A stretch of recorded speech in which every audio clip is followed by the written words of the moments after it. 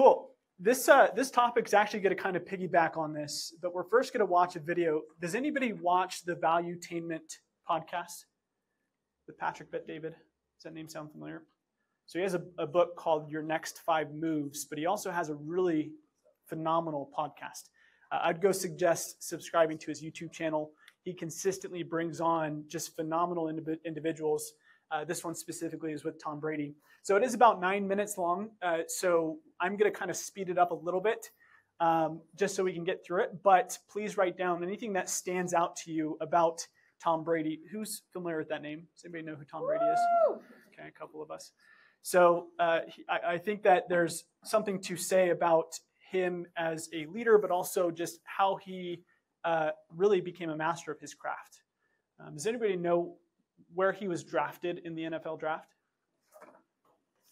6th round. Was it 198, 199? 199th pick. Okay. That's basically like you standing. Anybody play kickball in elementary and you're like the last pick? That was basically like Tom Brady. Okay. And so to see what he did in his career and to create the impact that he did in that organization is phenomenal. So we're going to watch this clip and then we'll talk about it afterwards. Just keep it there for a second. Thank you. So there's some things that really caught my attention, especially in the beginning of this clip. Thank you.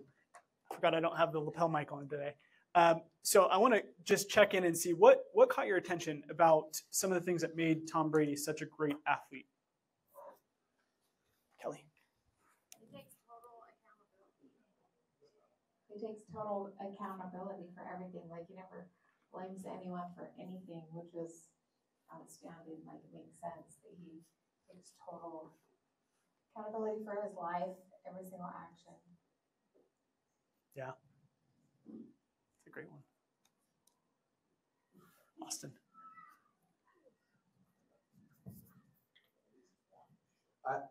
Well, I think according to the book, I don't know where he was going with that, but to me, the enemy that Tom Brady chose was not the typical thought enemy. It wasn't the other team. It was his age, right? His enemy wasn't, oh, shoot, it was Father Time. So he decided to make all the decisions to go and fight against Father Time so that he could last longer, so that, and his end goal wasn't, I don't know, I feel like this is a Keller Williams thing. His end goal wasn't 7 Super Bowls. That was kind of the lag measure.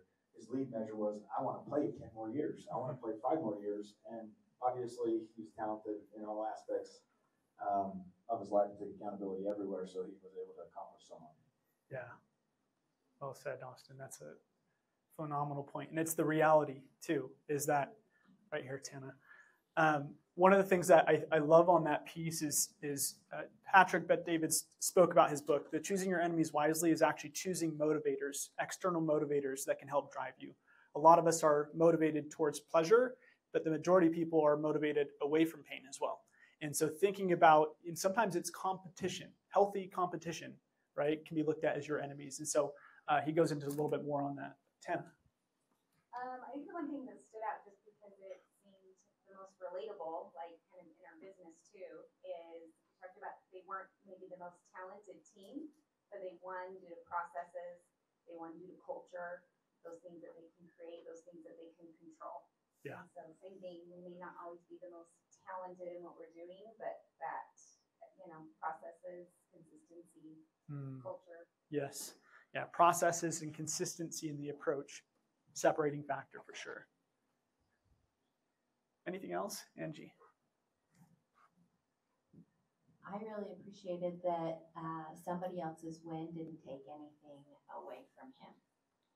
His ability to just celebrate their successes, and it doesn't change anything for him, I think it's huge. I think it's really relevant in our business. Mm-hmm. Yeah, Talina. I was thinking that exact same thing, and I am literally like the crazy football mom on the sidelines, like screaming my guts out. Like screaming. Yeah, I don't know if you can see that. I'm literally like screaming it. Like my fourth grade tackle football is like life, and so I'm like screaming like, "Get your guy!" And then we like had not lost in 2 years, and then just a couple weeks ago we had our first loss, and it's like so good for me to watch this and be like, it's okay if sometimes it goes someone else's way. Like for him to be able to say that, I'm like, okay, I should be able to be okay with it going someone else's way sometimes. I don't have to win in football every week. So I just love that he said that. It's a good lesson for me in business life, everything. It just, sometimes it doesn't go your way. And that's okay. Hunter. I heard a quote over the weekend that I've been reflecting on a lot, and it was that if you expect nothing in life and appreciate everything, your life is really magical. So I'm trying to think of ways that I can be more appreciative for my surroundings, my situations, and then also just not expect outcome, but just stick to processes and systems. Yeah. Does anybody know the average retiring age of an NFL player? How long they typically stay in the NFL? Usually about late 20s, early 30s. Okay. How old was Tom Brady still winning Super Bowls? 45. So the one thing I want to point out is the very start of his conversation, he opened up and he said, when I really doubled down on my health and wellness, it changed my business, essentially is what he said. And for him, it was when he was 30, he's going to pay till he's 35. And what did he say about how he felt at 35 compared to 30? Anybody catch that? He felt better from an energy standpoint and from how his body was operating at 35 than 30. After 5 years of additional beating, I don't know if you follow football, but quarterbacks get hit pretty hard. Okay. And if anything, they were targeting Brady a little bit harder than other quarterbacks because they knew how dangerous he was, right? So just think about this, because I think it applies to our businesses. We've talked about how you are each business athletes. And so the question I want to ask you is simply looking at your life, how are you investing into your physical, mental, emotional, and spiritual health to allow you to play at your best? I want you to think about how are you being intentional about creating more energy in your life so that you can be able to show up for your clients at a higher level. Does anybody know how much LeBron James spends on his body per year? Have we seen this? $1 million is his expenditure for his body. Okay? So I want you to think about how are you treating your health, whether that comes to your diet, to your exercise regimen, your mental health, meditation, all these different pieces play a vital role in how you're able to achieve success and your sustainability. So for some of you, you don't have to raise your hand, but if you've been in the business for 5 years, 10 years, how many of you might feel some sense of burnout in life, right? Or we get to a certain time of the year, fourth quarter, and you might feel, man, it is tiring to get up day in and day out and still pour into my craft. So I want you to think about what might you have to do differently in quarter 4 to elevate that energy that you have pouring into your business. Okay. And then one that was pointed out is he spoke about they weren't the most talented, but he specified that they won on work ethic and processes. So your systems in your business create something called free energy. Okay. So free energy, think about systems as a way of delivering value consistently, but trying to minimize the amount of energy it takes to deliver that value. Okay. So some of it is you might have to go and inspect the systems within your business and ask yourself, how can I become more effective? Okay, how can I be more effective? For example, if I were to send out a mass text message, a very general text message to 2,000 people, versus if I were to get on the phone with 100 people, voice to voice, or get into face-to-face interactions with those people, which one would be more effective? Face-to-face. One would be more efficient, the 2,000 texts, because it would only take 10 minutes to send out to everybody, if that. But there's one that's more effective. That's going to get a better result on the back end. Does that make sense? So don't sacrifice effectiveness for efficiency in your business. There are some areas and some pieces of your business where you need efficiency. When you need to scale, there are some things you need to build in an efficient way. But do not compromise by getting rid of effectiveness. Does that make sense? So think of highest and best quality touches, and that's one of the things we're going to talk about as far as a strategy you can start implementing in your business. But here's one quote that I want you to think about. This Confucius quote says, a healthy man wants 1,000 things, a sick man wants only one.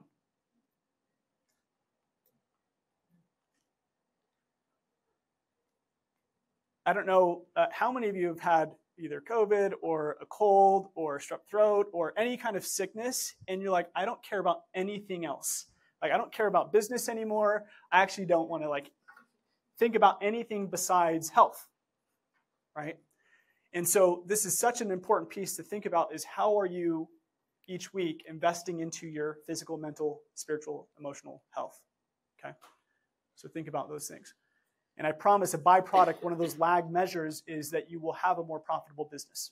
If you are more clear of mind, if you have more energy, if you're able to show up in a better way for your clients. Okay. So we're going to get into a specific strategy, and this is really around your database. So we've talked about your database is your business. And one of the most underutilized strategies for agents is really figuring out how to amplify the impact in their database. Okay? How do you make it more effective? How do you produce more results from your database? And this is called the seasons of your data bank. Okay? So Gary Keller talks about how your database is your data bank, and it is a huge piece in determining how much income you're going to make in the year ahead. So we're going to go through 3 different seasons of your data bank, okay? And season 1 is your fall cleanup. So this is actually perfect timing right now to start deploying this in your business, okay? So your fall cleanup is decide what information you want to have for each person in your database. So determine what information is going to be the most impactful, okay? Now we know that if you have phone number, email, address, birthday, home anniversary, those things are very valuable because you can engage in different ways with your clients if you have those 5 pieces of information. Some nice to have pieces, or some additional ones, is any kind of like hobbies or things that you know that client likes. Maybe a sporting team, maybe their pet's name. Like, there's additional ideas that you can be able to capture information that you would be able to use in the future, right? If they're going on a family vacation to Disneyland, why might that be valuable for you to use 3 months down the road? You can ask them about it, right? How was Disneyland a couple months ago? What does that show them about your conversation? Yep. Active listening, that you cared about that conversation, that you care about them. So start thinking, picking up on those important nuggets that they might just say in a natural conversation that you can put in your pocket and be able to use later on. Number 2 is find out where the information holes are in your data bank. Do you have their addresses but not their birthday, for example? So within your CRM, with whatever platform you're using, you should be able to search for people who do not have an email address or they do not have a home address. Okay?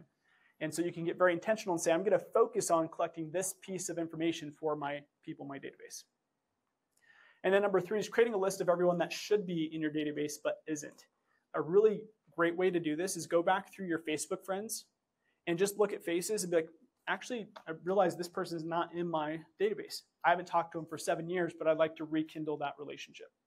Put them in your database with no phone, no email, but it basically sets the reminder for you to go capture that information for that person moving forward, okay?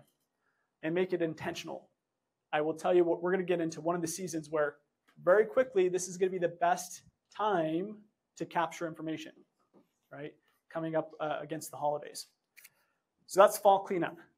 You're then going to focus on the winter of renewal, season number 2. So number 1 is renew all of your relationships that you may not have been purposeful about maintaining over the course of the year. Winter time makes this way easy because there's reasons to reach out, right? What reasons might cause us to reach out to our database in quarter 4? Christmas. What else? Food drives or like Charity. Thanksgiving. What else? If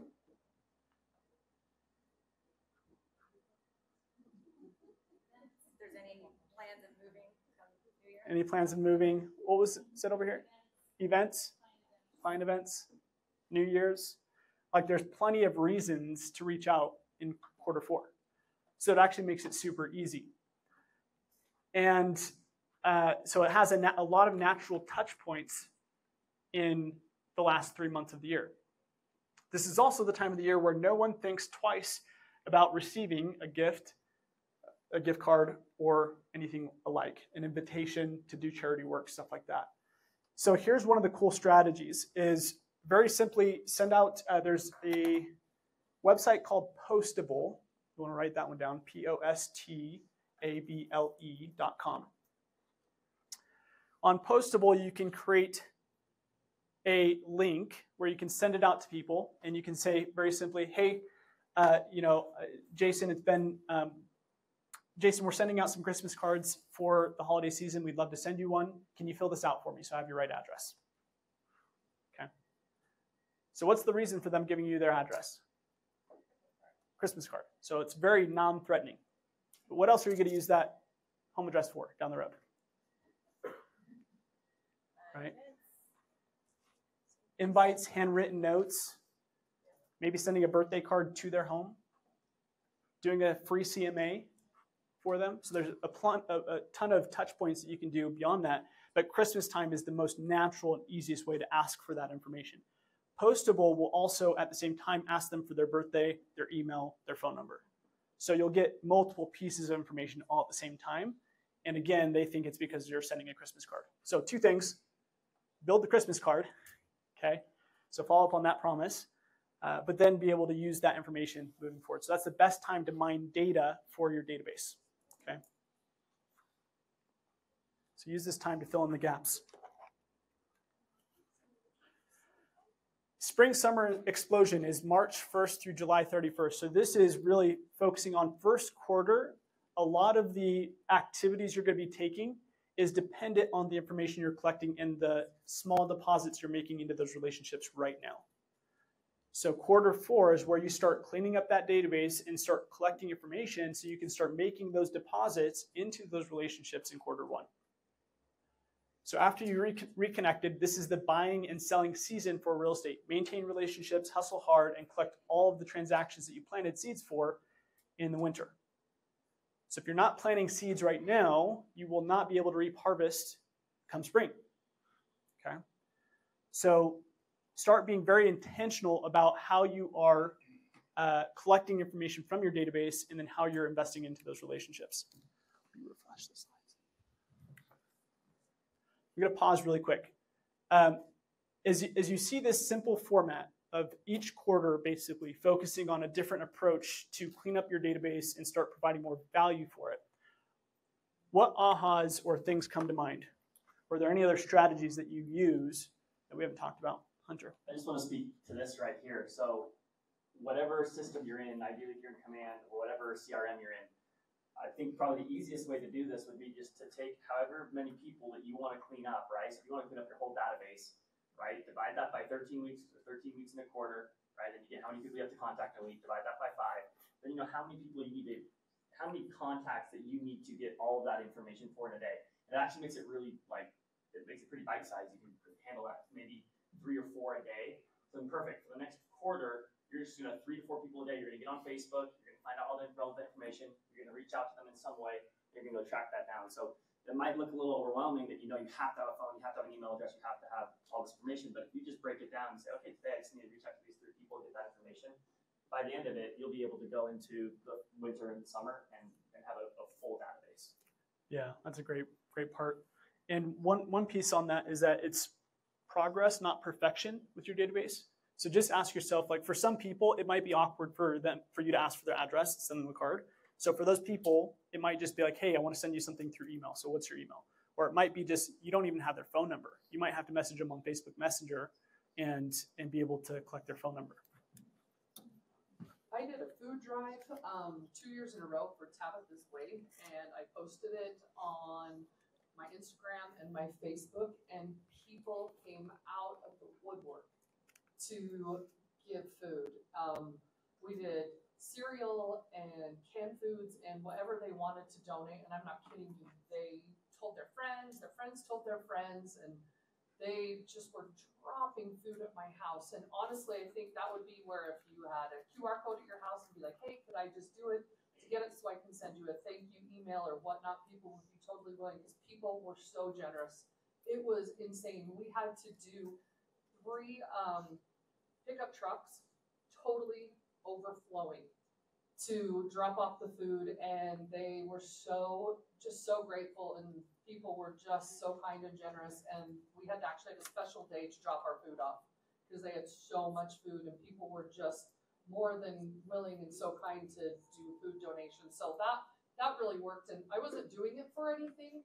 I had just heard from someone that they needed food, and they were really in desperate need for, dry cereal and stuff because it doesn't expire, and people were just kind and generous and super willing. But I think that was just an experience I had. Yeah, which is a phenomenal one because that is a very easy way to connect with your database without it being about real estate, right? Naturally, real estate conversations can happen, but this is a way for you to be able to give back into the community and for them to also recognize you as somebody who has an impact in the community. So it's a great approach. So these are all 3 seasons on one slide. We will send these out, so you can go ahead and screenshot or print this out later on. But that would be our high encouragement to focus on fall cleanup. Right now, you've basically got 30 days to do that. You then will move into your winter of renewal, and then your 3rd season is spring and summer explosion. So if you want to have a booming business come 2024, these are the things to lean into. Okay. So here's a system that goes along with that. So number 1 is serve your sphere of influence at a high level. We talked about in boot camp where you want to focus on enhancing the touch points that you have. How do you make them more useful, more relevant, more impactful, and making sure that you're consistently touching your database over time. So number 2 is complement. Now in this case, an 82 touches per year. Okay, and this was a team from Mega Camp that shared this. This was their approach. And when they talk about 82 touches per year, what happens is they're explaining how valuable social media is today when it comes to increasing your touch points with your database. Okay, so realizing that it's not all about text messages and phone calls, how can you engage with your database on social media as well? And then number 3 is run an event system that deepens relationships. So there's an impact pyramid that shows how high of an impact a type of communication has on a relationship. And what they found is that your one-on-one interactions are the highest impact on a relationship. But number 2 was events and seminars. And so using that on purpose to deepen relationships, events and seminars. Okay, must be relevant and useful or needed. Don't offer junk, okay, just as a way to get a touch point in. Make sure that it's useful, relevant, and needed. Recognize that the invitations and communication are more important than the event. So when you're running events, it's actually not about how many people show up, it's how many you connect with, how many you engage with. Okay, it's the invitation that matters, not necessarily how many people show up. So judge your success on how much activity you have, because a lot of people who just can't make it because of timing or whatever, it's the being top of mind that counts. Okay, that's the golden wisdom there. And then number 3 is the events must reflect who you are culturally and represent who you are in the marketplace. So just really being authentic in your approach with how you do business. I'm going to skip this one for time. You'll get it in the slides, but this one I would definitely take a picture of and I would focus on. Okay. So this is Anna Kay, again at Mega Camp, shared this, and this is her rules for building a consumer experience. I want you to think about it that way. Is instead of thinking of it as a 36 touch program, think of it as what does your consumer experience touch program look like? And one of her things that she says is it all starts with a standard of excellence. Then we challenge conventional wisdom, and finally we hide delightful surprises along the way. We are not doing functions, we are creating experiences. So a lot of people look at real estate professionals as providing just a function, right? And there are some people who create a very thought out process or experience for their consumer, for their client, and that's what creates a repeat and referral business. So you want to get very intentional about that. And the way to do this are these 3 steps. So number 1 is embed delightful surprises as often as possible. So if you do the same thing as everybody else, it's nothing special, okay? So if you're providing the exact same experience that their previous agent has provided for them, it is nothing special. And the way they said this is people always remember the surprises, never the expected moments. I've definitely seen this with my wife. She reacts very differently if I bring her flowers on a Tuesday, random day of the month, versus if I do it on Valentine's Day, right? Like she expects it on Valentine's Day. So think about your clients' relationships the same way. Is if you're doing the expected, it's nothing special. Does that make sense? So the little things all add up, be unique and provide value. Number 2, the second area here is challenge the status quo. So think in your business new, different, or better. What's something new that I can add, a new valuable touch point? What is something I can do slightly different than everybody else is doing? Or how can I do it better than everybody else is doing? Okay, new, different, better. Those are the 3 approaches that you can take to your business in enhancing your systems, your processes. Okay. Bullet point on that is to optimize the consumer experience, you have to first be aware of it. So you actually have to go through and document how you're currently providing value. Like write down what is my value proposition to my clients? And then I want you to really look at that and say like, well, would I hire somebody based off of these things? Like, is it anything that's special or is it just the common experience? And ask yourself what you can do to create a separating factor.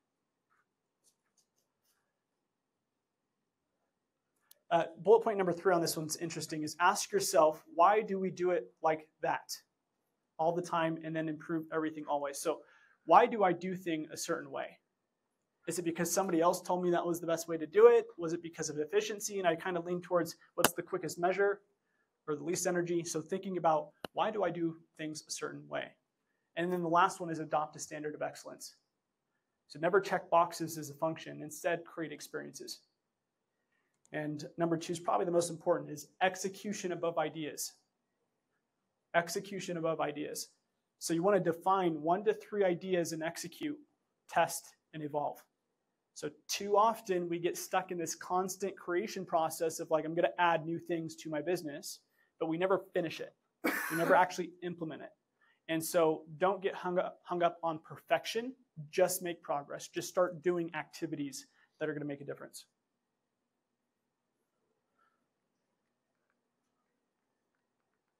Awesome. Thoughts as we wrap up today? What are your thoughts on this? I know we kind of talked 2 different concepts. One is your health. Your health is going to matter more than ever stepping into Q4 and then also 2024.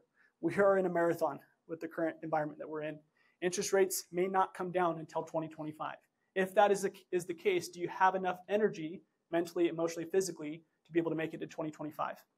Right? And if not, why not change that energy plan now? And then the second item is delivering different value to your clients, okay? So making sure that you're upgrading your processes and the value that you're delivering to people. Thoughts as we wrap up? I just have one comment. So one of the top teams in the state, Ben Kinney's team, I don't know if it was intentional or an accident, but they printed a ton of letterheads with a message, and the message didn't print, just the letterhead. And they said his team, their contact information, and nothing on the sheet. Rather than toss that out, they actually still just sent it to their SOI. They just said, you know what, we're just going to send it anyways. And I'm not saying that you should send just nothing in value, but they just did it as a text. And they had so many people reach back out to them and say, hey, there was nothing on this letter. Or they could reach out to them and say, hey, we had some people that said we didn't, our message didn't print. So I think that is just a testament of like, whatever you're going to do, just do it. Just start. Just go. Send it. Do it, right? And then implement and improve as you go. But nothing is going to get more results than action. That's great. Thank you, Hunter. Awesome. Little plug for next week. Please be at the Builder Expo. We're not doing team meetings, so don't show up here at 11 a.m. We're going to be at Grove Station in Pleasant Grove. Check your email for the invitation for the address. But same place as last year, we'll have a ton of builders there ready to provide value for your business, okay? And I don't see him here, though. Cody's not here. Okay, awesome. Well, thank you, Intraland, for lunch, and lunch is in the back. Have a great week.